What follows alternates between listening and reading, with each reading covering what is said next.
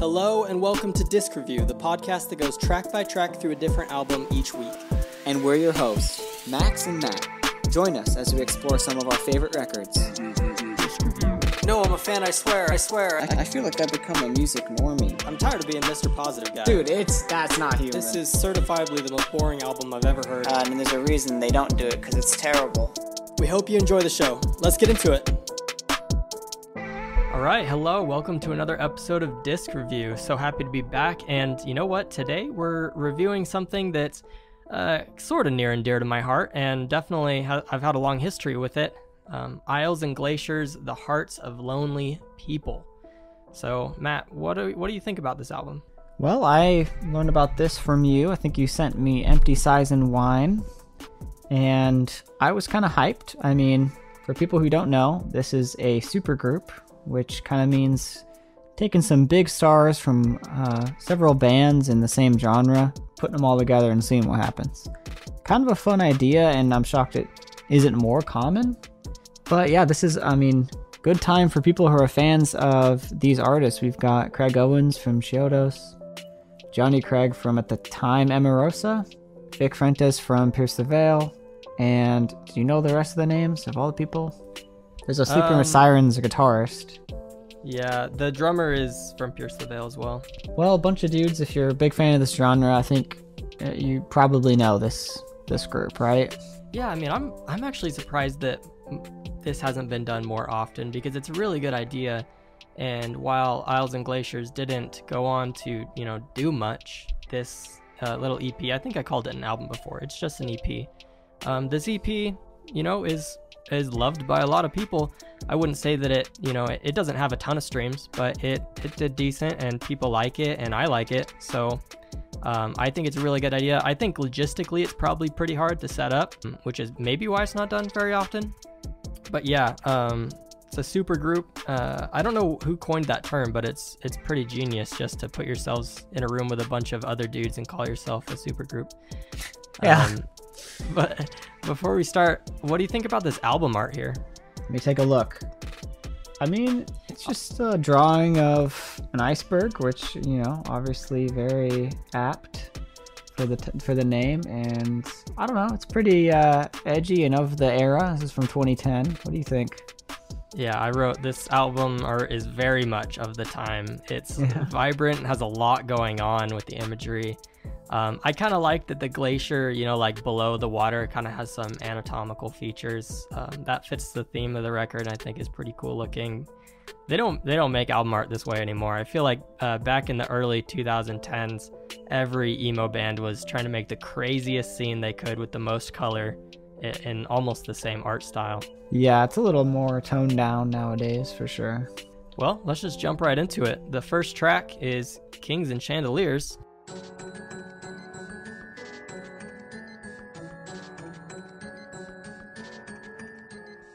This is just an intro song to the second song, Hills Like White Elephants.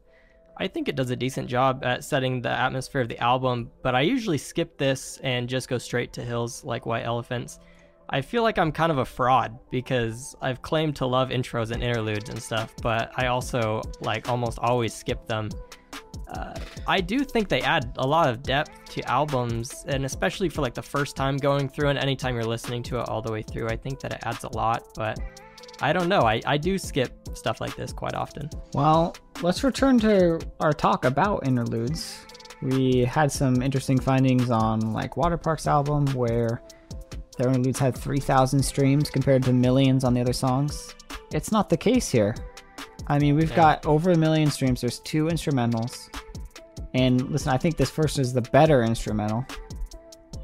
But it's got, close to as many streams as the actual songs on here. I don't know if it's just that things have changed or what, because that's kind of shocking to me looking at the numbers on other bands. Obviously this is a lot older, so maybe it's just people used to listen to instrumentals. But yeah, I don't really listen to the instrumentals. I usually skip them. I like a good instrumental, but it definitely is just like an intro to building up the song. It's not doing anything different than what you'd probably hear in the real song. So for that, yeah, I don't usually listen to these.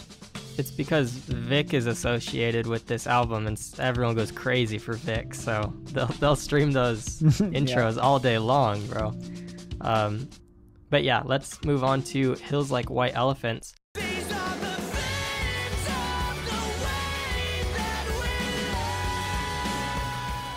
I am assuming this song gets its name from the short story of the same name by Ernest Hemingway. I haven't read that, so I don't have much to say about that, but this is the start of a string of really crazy, really fast songs on this EP. Something I'll probably mention a few times during this review is that the lyrics are both great at sometimes and just downright confusing at others. For all these songs, the reason for that may be that there was 3 dudes who were usually in charge of all the lyrics trying to collab. This song, of course, has the classic line that gives the EP its name: "These are the hearts of lonely people ripped in front of us." But what does that mean? I don't even think the guys who wrote it really know. I do also want to mention that the lyrics on Spotify have some errors. There's one part where Vic is singing and there's just nothing. It didn't even try to guess at what he was trying to say there. Yeah, don't use the Spotify lyric. It's usually incorrect, which is a bummer because it's a cool feature. About this song, yeah, I like that you brought up the lyrics. That's something I'll talk about a lot on all these songs. You're right, most of the time, to me, it's just nonsense. I've tried to make sense of it, but it's just all over the place. It doesn't have a coherent message, and I don't it's like almost like it's trying to say something, but it doesn't really come together. Like I'm just confused. But I mean, yeah, this song has a lot of, energy. It's kind of fast. I think it's all right. I mean, it definitely is showing you the style of this EP for sure. I think all of their songs, like their upbeat songs, sound just like this. Not really upbeat, but yeah, like high energy. I think it's definitely probably because there are 3 singers, and I mean, Craig Owens and Vic both like really cryptic lyrics. Yeah, and that's definitely their style. So if they aren't on the same page, who knows? Maybe you do get something where there's just cryptic lines and they don't really point you in a direction. Yeah, and I think that continues with the next song, Clush.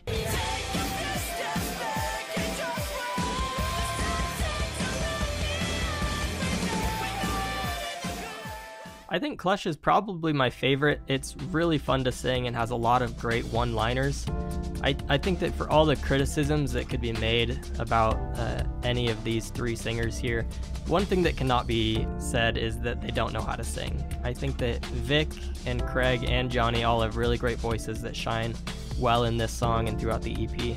Johnny's voice is probably the most polished and fancy, but Vic and Craig both have that really unique emo voices that sell records. Like I mentioned before, there are some great one-liners, but the lyrics as a whole are quite confusing. I mean, what are they talking about? I don't know. I mean, I know Vic and Craig, like you mentioned before, are really big on poetic and cryptic lyrics that need a certain level of decoding, but this just feels like that on crack.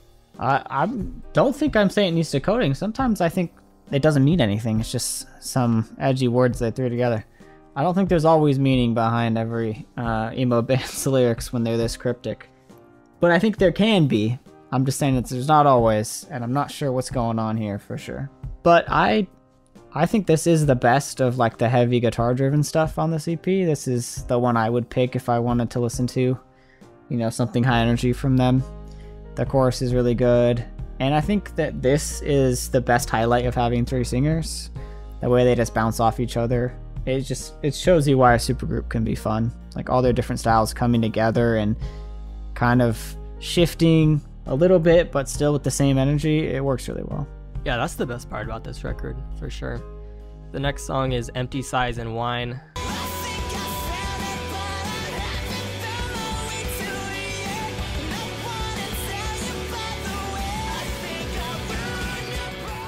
I used to really like this song, but some of the lines kind of bug me, and they're just kind of weird and sometimes out of place.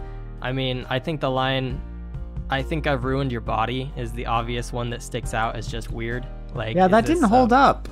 Is it like a purity line? Is he talking about how she's like ruined because of sex? Like, I don't quite. That's the energy it gives off. Whether or not that's what they meant, I can't say, but. Yeah, I mean, when I listened to this when I was 14, I never thought about lyrics, really. I just listened to the music. But listening to this, reading the lyrics along, I was like, what's going on here? And this is what I meant. It's like, are they just saying these cryptic lines and then not thinking about how it would come off? Maybe that's what happened, and they just weren't thinking about. But when you just take it on the surface level, that's definitely what you get, and it makes me not like the song. Even though it has a really unique feel and sound, I don't know. I couldn't decipher it any other way. Yeah, I don't know how we're supposed to interpret it, but I don't really love that. And then there's the bridge with the most out-of-place lines I've ever heard. I mean, like, they have no connection to the rest of the song at all. Why are we all of a sudden singing about a church? Well, it's Craig Owens, and that just sounds like Chiodos lyrics. I don't know, like from, I don't know, was it Bone Palace something? Bone Palace Ballet, yeah. Those lyrics, that's what it reminds me of, like that album. So I wonder if he just wrote his style of cryptic lyrics. I'll tell you what bugs me more than anything is, now let me tell you how these steps go. What do you think of that? You can't even perform these steps. Step 1, tell me what have I done. Okay, I can do that. Step 2, you better believe. What?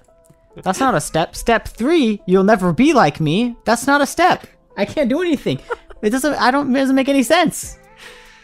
Oh, think about man. It's funny because I actually like that part of the song, but you're right. It is because he's got a good flow. He's got a really good flow in that part. So I'm like, yeah, some steps. Yeah, lay it out. And then you're like, that doesn't mean anything. I do like the line, I want to tell her that I love her, but I just don't know. I think that's really good. But it comes right after I ruined your body. Yeah, exactly. It's like they got to pick a lane more because you're all over the place. I'm going to latch on to whatever. If something's offensive or something, then I'm going to latch onto that.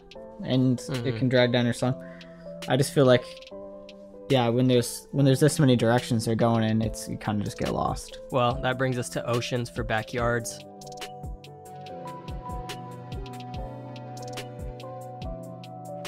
This is the other intro track that leads into Viola Lion. This one is about as interesting as the first, and definitely adds to fill the runtime of the EP and get a few more million royalties. But other than that, I just don't think it's necessary. I think this one, I don't know, I was really disappointed coming back to this because I don't think it does anything. It's just got some humming, and then it's got like a Celeste that's part of the next song, but that's really it. You're not really getting anything out of this. So not one of my favorite instrumentals, interludes. It's just, I think this could have just been either shortened and part of the actual song or just taken out. Yeah, I totally agree. The next is Viola Lion.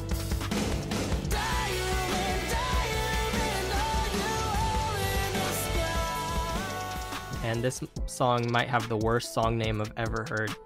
I truly think that Craig Owens is addicted to making the weirdest song names that make no sense. All of these sound like he named them. It really does. I used to think this style of song titling was cool and fun, but the more I experienced it, the more I realized that it makes it way harder to remember which songs are which. I mean, it's pretty easy for this EP because it's so short, but I used to listen to the first few Chiodos records a lot, and I couldn't really tell you which songs I liked off of it because I can't. I had the same problem trying to get into that band. I kept forgetting which ones I liked because there's nothing to latch onto. They don't have hooks with a phrase that is the title, so I just kept forgetting, and I would stop listening. This was probably my least favorite actual song. When I listened to it as a teenager, coming back to it, this one grew on me more. I think it's really unique sounding. I don't think the chorus is like super strong, but I like the kind of melancholy feel. I don't know if you get that from this. Yeah, and then for sure. I think it really picks up about halfway. I'm trying to find the line. When Vic takes over, he kind of just goes on this just really good melody section, and it just picks up so much energy. I think that's when the song actually shines a lot. Then the last song is Cemetery Weather.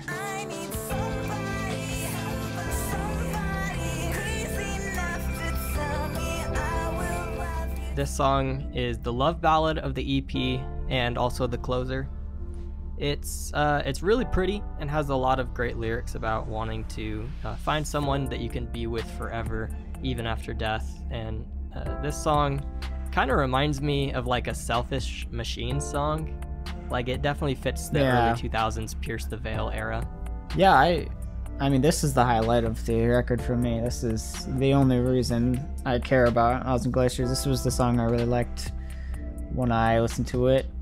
It's the perfect edgy love song for a 14-year-old, and that's how it worked for me. And I'm sure it's worked for tons of other 14-year-olds just discovering Isles and Glaciers after listening to Pierce the Veil.